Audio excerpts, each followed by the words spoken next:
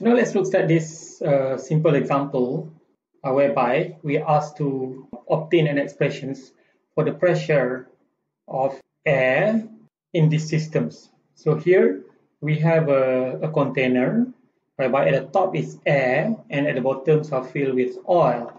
And this is actually connected with a system of manometer which consists of air and mercury as shown in this diagram here. So we are asked to find the expressions for the pressure of this air inside the tank. So let's draw a schematic diagram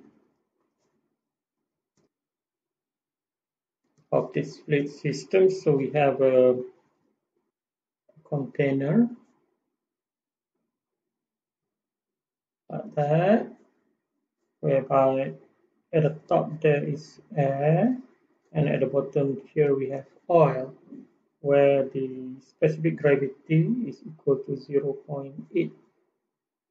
Then we have a manometer systems like that.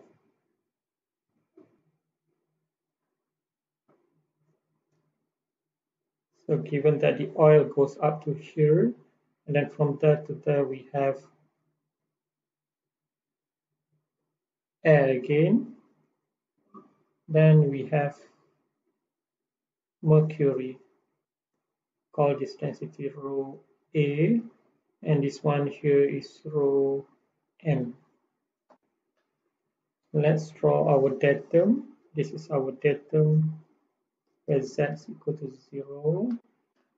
So I'm going to call this point here point 1, this is point 2, this is point 3, and this is point 4. And this gives me my Z1, Z2, Z3, and Z4. And also given that this one is equal to L1, and this height difference is equal to L2, and this height difference is equal to L3, right? So now I can write equations for P1. I can write directly. So P1 is equal to P4 plus from there to there is rho mercury G, Z4 minus Z3. That gives me the pressure here, plus rho air G, Z3 minus Z2. That gives me the pressure here, plus rho oil G, Z2 minus Z1. Now that gives me the pressure here. Right. So now, what do I know? I know that this is equal to PATM because it's open to atmosphere. Z4 minus Z3. Z4 is bigger than Z3, so L3. Then Z3 minus Z2. Z3 is shorter than Z2, so this is minus L2. And Z2 and Z1. Z2 is higher than Z1, so L1.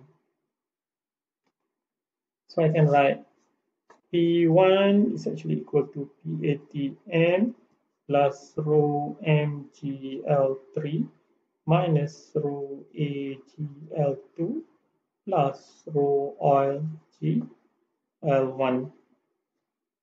But this is given as S, so S oil here. So of course, the definition is rho oil over rho water, which is equal to 0.8, right? So rho oil is equal to S oil rho water, right?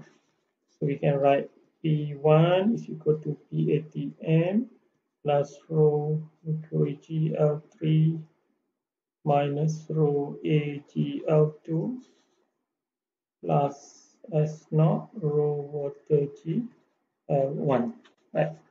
So that is the expressions for pressure of air inside this tank.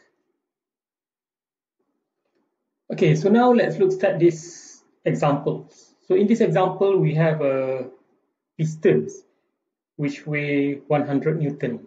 So this piston is enclosed in a hollow cylinder, and the system is connected with a tube of diameter 1 centimeter, as shown in this figure here. So initially the piston is resting on the stopper and the fluid level is as shown in the diagram. So what will happen is that we will pour liquid into this tube and we can envisage that the fluid level initially will rise up to a certain level whereby the pressure at the bottom here is just enough to balance the weight of the piston which is pushing downward, right? Okay, and then the question says that we have to pour more oil whereby the oil specific gravity is equal to 0.85. That will allow us to measure the density of the oil until the piston rise by a further 1 centimeter from its original position. So means that initially it's like this with the oil level up to certain level. Then after that the piston will goes up, let's to here, whereby the height here is 1 centimeter, and then the height of the oil will be much higher. So we asked to determine what volume of oil would have to be added to cause the piston to rise by 1 centimeter from its original positions. So let's first of all draw a schematic diagram before we add oil. So we have this piston system.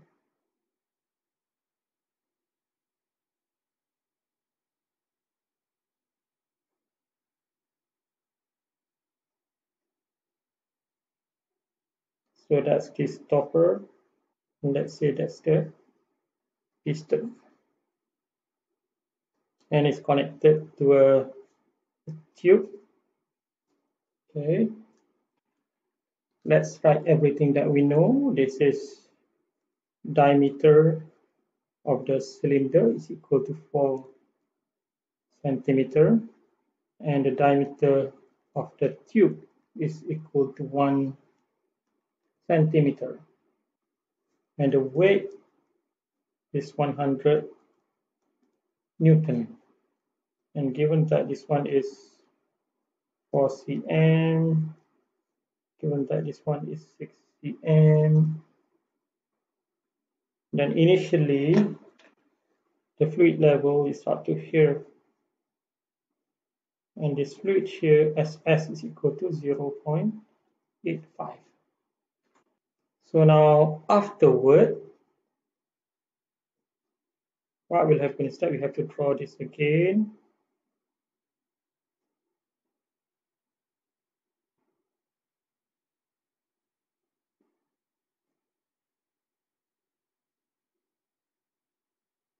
That's the stopper. So the piston will rise by, I'm going to call that height, let's say is equal to A. This is the initial level. Then let's say it rise up to this level here. Whereby I'm going to call this height equal to H. So this is the original fluid level. So we can see that the volume of fluid added will consist of this amount of fluid plus this amount of fluid in the smaller tube here. I call this point here point 1 and point here point 2. I'm going to call here this point here point 3, same level as that. So we asked to find the volume added. So we know from this diagram that the volume added will consist of this and this. So if I were to write volume added will be equal to this volume. So pi dc squared over 4 will give us this area multiplied by A will give us this volume plus this one here pi d cube squared over 4 multiplied by H plus A, right? So basically, in order to find out this, we know A, we know DC, we know DT. The only thing which is unknown is H here. So this is where we need to apply and use the isometric equation in order to find H. Because if we apply now isometric equations from 1 to 2, you can easily write that P1 is actually equal to P2 plus rho oil G Z2 minus Z1, or is equal to P2 plus rho oil G H, right? Okay. So we have P1 is equal to P2 plus rho oil G H. Now if you consider P1, so consider P1, yeah? So basically this is the pistons. So the force acting downward will be equal to weight plus PATM multiplied by the area of the cylinder, right? So the pressure here, 0.1, P1 will be equal to PATM plus weight divided by area of the cylinder. Whereas P2 is equal to PATM. So now what we can do, we can substitute this back into these equations. So we can write PATM plus weight divided by area of the cylinder must be equal to PATM plus rho oil GH. This will allow us to calculate H. This cancel, so H is equal to the weight divided by area of the cylinder divided by density multiplied by G. So if I substitute the value, so the weight is 100 Newton, area is by the radius of the cylinder is 0.02 squared multiplied by 1 over density of the oil is 0.85 multiplied by 10 to the 3. So that gives me H is equal to 9.54 meter. Right. Okay. So knowing that, I can then calculate the volume of the dirt, because the only thing which is unknown here is H. So put all the value. So I have pi 0.04 squared over 4, 0.01, because A is equal to 1 centimeter plus pi 0.01 squared over 4, because the diameter is 1 centimeter. And then just now we have calculated H 9.54 plus 0.01 centimeter. That will give us the volume added is equal to 7.63 times 10 minus 4 meter cube. Right. Okay. So now the volume that has to be added is equal to 7.63 times 10 minus 4 meter cube. The pressure measuring devices that we looked at earlier were all related to manometer. But there are other devices which can be used to measure pressure. For example, in Bourdon gauge is a device which is used to measure gauge pressure, which is based on the deflections of tube when it is subjected to certain value of pressure. So if we have a tube and the tube is subjected to certain value of pressure. So what will happen is that the tube will try to straighten, which will cause the pointer here to move. And the movement of the pointer can be calibrated with respect to the value of pressure, and we can use that device to measure the gauge pressure.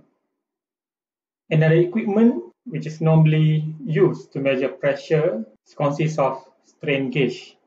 So here we have a piezo-resistive materials whereby the deflections due to the pressure will cause it to have different resistance and hence generate different value of voltage across the strain gauge.